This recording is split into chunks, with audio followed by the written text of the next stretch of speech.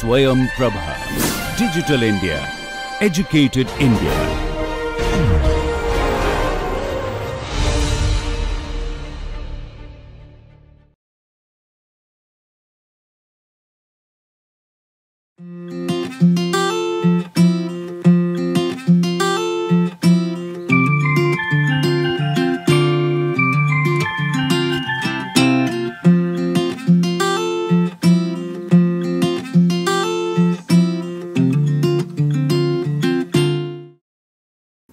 So, in this lecture we will look at a particular application of the stagnation flows or stagnation properties that we saw the previous class, which is in flow measurement of compressible flows, and that is in particularly to the Pitot tube.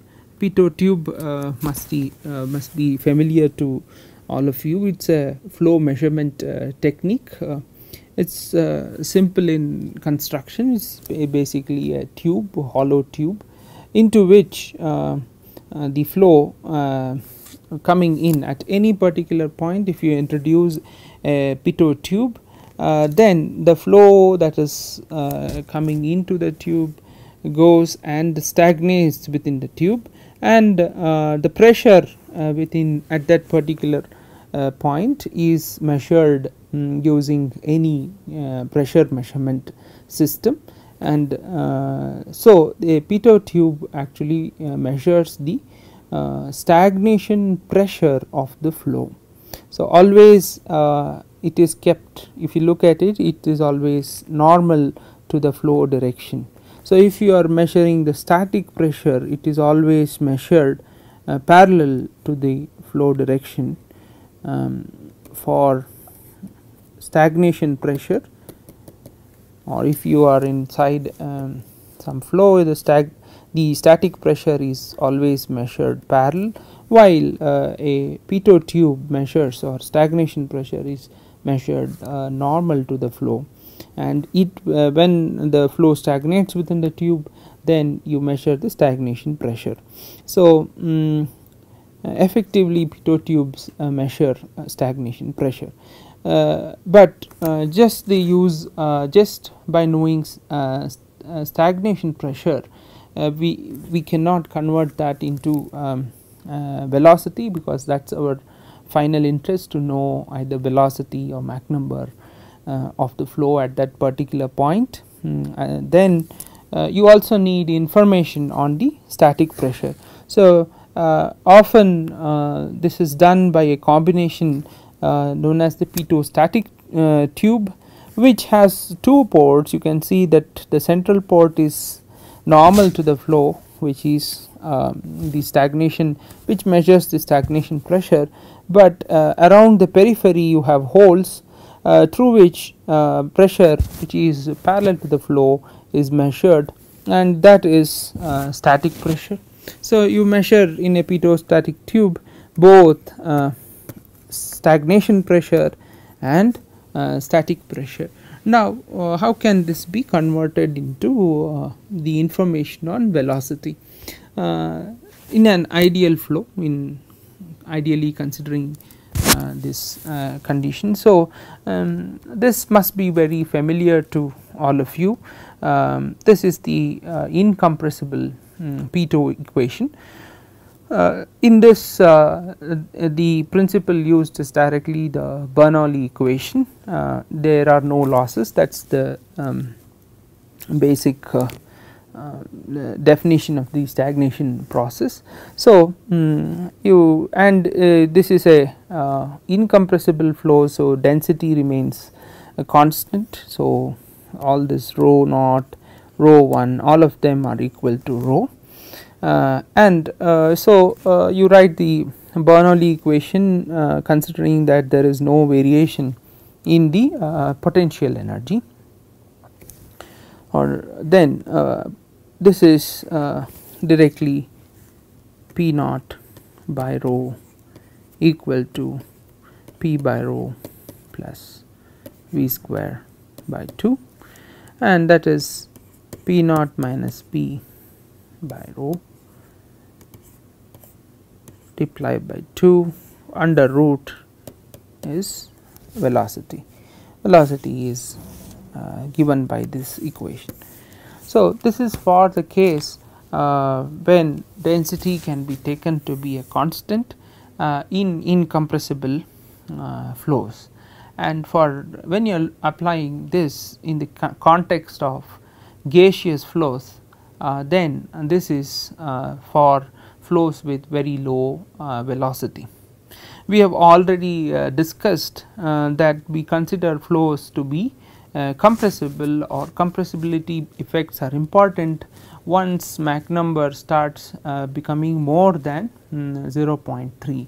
So, for all flows less than 0.3, this is a valid equation to use, but just in the previous class we saw that as Mach number increases, if you take the stagnation properties and see how they vary very rapidly with Mach number.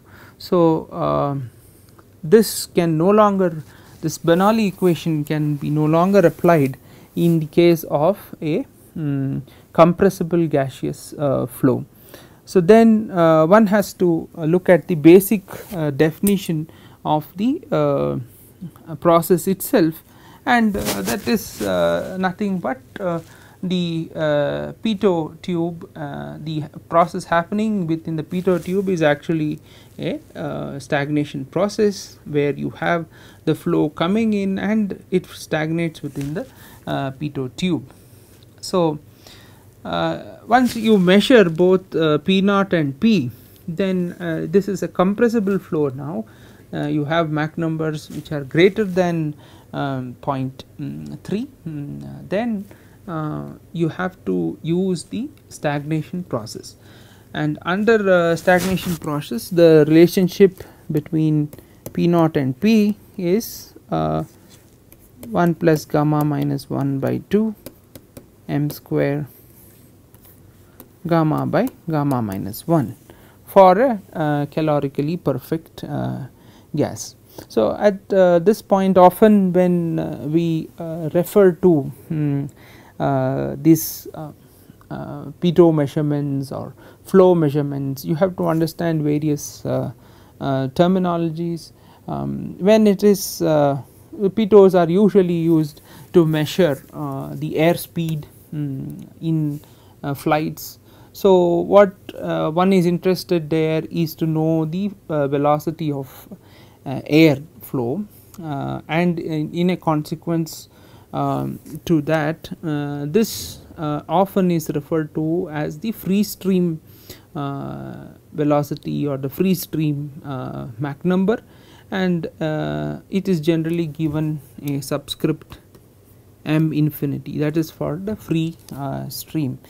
So, this is also often used, and similarly flight Mach number is the Mach number of the speed of the flight or speed of the object moving in air divided by the ambient speed of sound. Okay, so that also is Mach number there is also m infinity, which is velocity by a infinity. This is v infinity. But one should also remember that Mach number is a local quantity, and if it is getting measured at different points on a body, then those Mach numbers can be different, and when one reads certain articles or numericals, then you have to be careful with these technical words and their distinctions. So, now directly we can measure the Mach number by inverting this equation. We know P0 by P, which is measured by using the Pitot, and you know P0 and P. Then getting Mach number is just the inversion of that relationship. But for low Mach numbers generally, then we can use a small correction factor. So this again refers to the points when computational power was quite small, but also this gives us a good sort of idea to see when really these compressibility effects are becoming significant, and that is to look at the CP, or the definition of the non-dimensional factor P0 minus P by rho v square by 2. If you take an incompressible flow, this should actually equal to be 1. Okay. Now as the flow becomes compressible, we see what happens to this coefficient of pressure Cp. So this can be easily so some algebraic manipulations can be done over here. If you take P outside, this you get P naught by P minus 1, and this is half rho v square. Now we know that A square is gamma P by rho. So if you introduce sort of multiply both sides by gamma, then this is gamma P by rho, this factor that is come here. So this will turn out to be gamma by 2 m square, v square by a square is m square. So P0 by P minus 1 divided by gamma by 2 m square.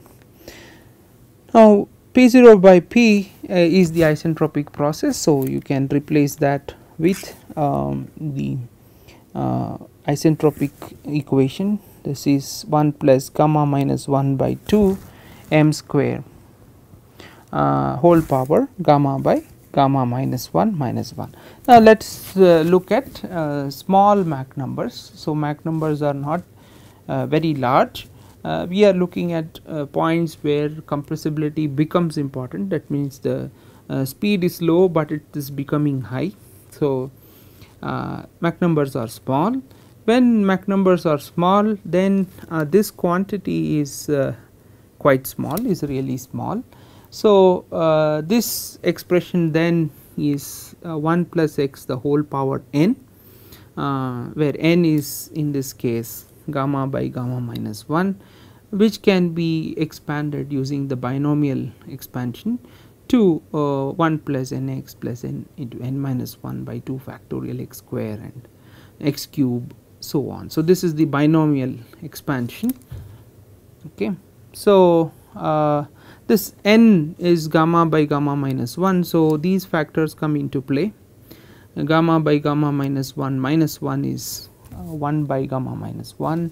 Similarly, gamma by gamma minus 1 minus 2 is 2 minus gamma by gamma minus 1. These are just algebra, but these can be substituted into this equation, and we can get the expansion in terms of Mach numbers, m square, m4, m6 terms.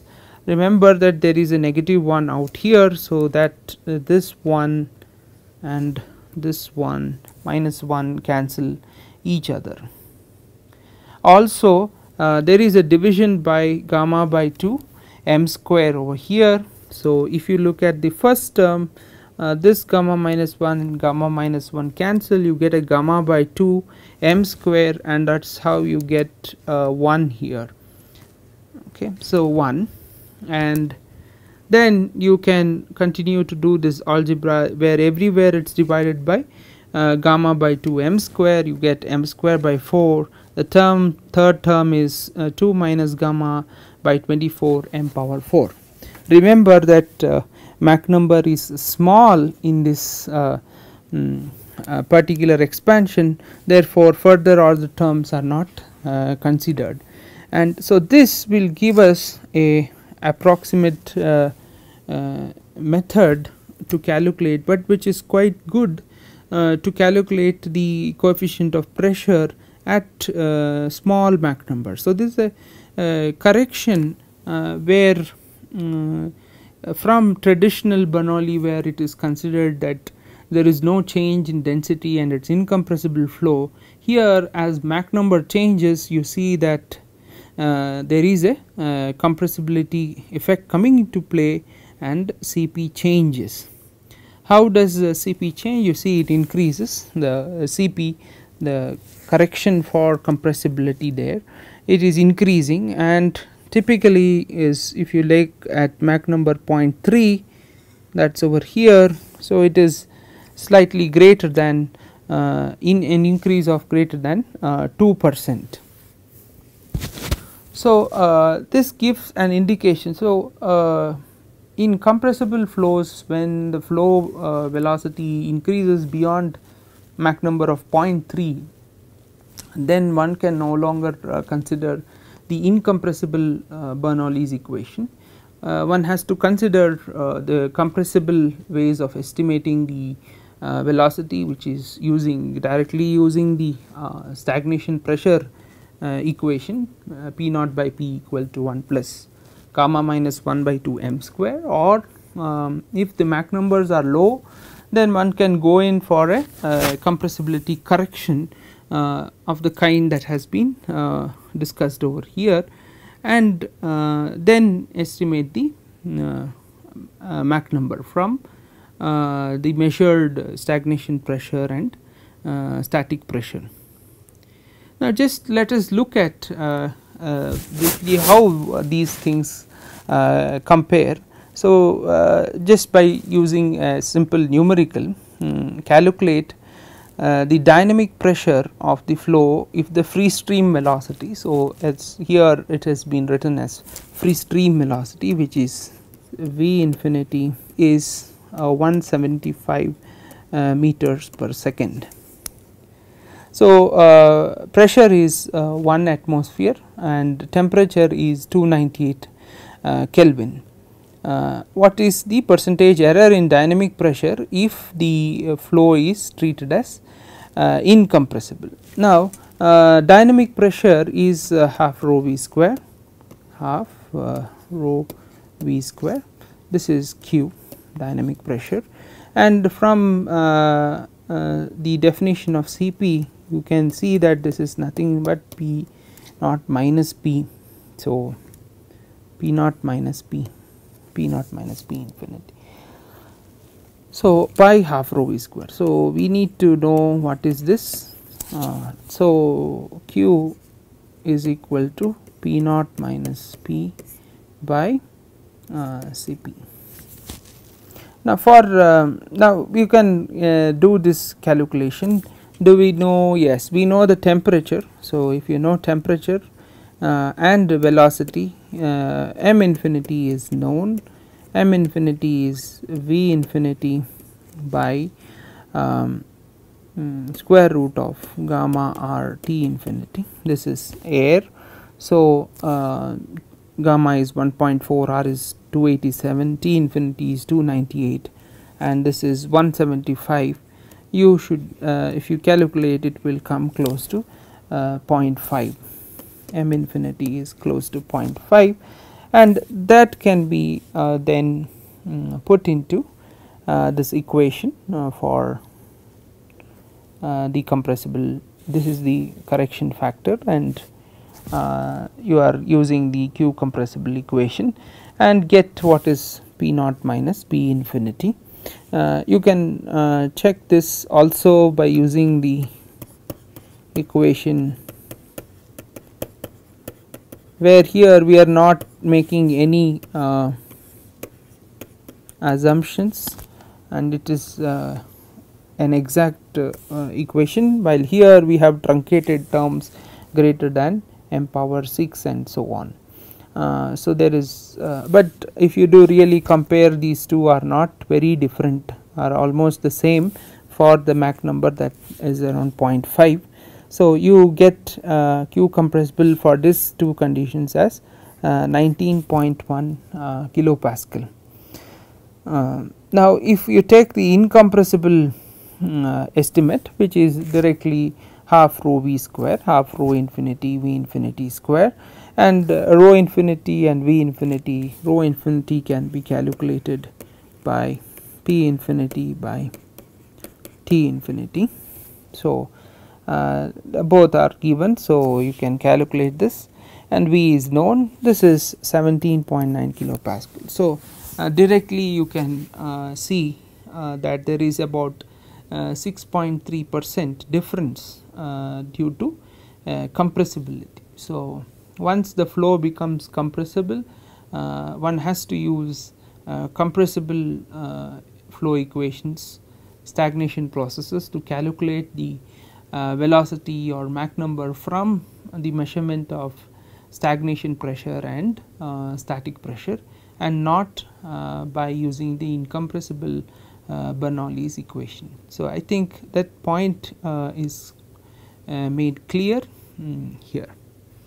So, in the next class what we will look at is the star condition. So, stagnation conditions and star conditions or sonic conditions are important critical conditions for a gaseous flow. So, next class we will look at star conditions.